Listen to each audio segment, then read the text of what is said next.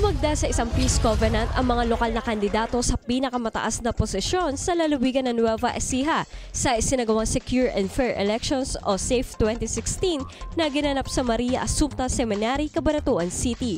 Pinangunahan ni na Congresswoman Cherry Umali at former Congressman Rody Antonino na parehong tumatakbo bilang gobernador ang pagbasa at paglagda ng kasunduan sa hangaring maging mapayapa at patas ang darating na eleksyon sa Mayo 9. Sinundan ito ng iba pang mga kandidato sa mas mababang posisyon sa pagka-vice governor, provincial board member, congressman, congresswoman at cities and municipal mayor.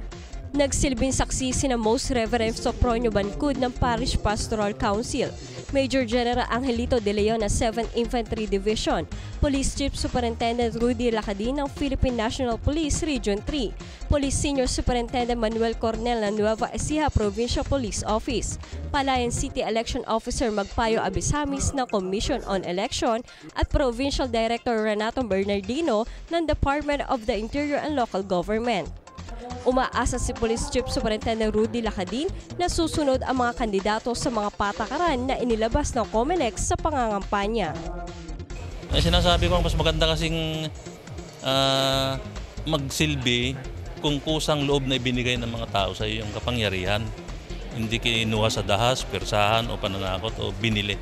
Tiwala si Father Aldrin Domingo ng Parish Pastoral Council for Responsible Voting o PPCRB Cabanatuan City na sa pamamagitan ng Peace Covenant ay magiging maayos ang lokal na halalan. Would want our people to participate talaga sa election and maging matalino sa pagboto. At sa ating mga kandidato talagang ihain nila yung kanilang sarili na punong-puno talaga ng paglilingkod. The 2016 will also be the same or even kung mas maganda sana mas tahimik pa. And we let us look at the candidates, political history and determine exactly where their hearts and minds are going. Opisyal na magsisimula ang pangangampanya para sa lokal na eleksyon sa Marso 29. Danira Gabriel para sa Balitang Unang Sigaw.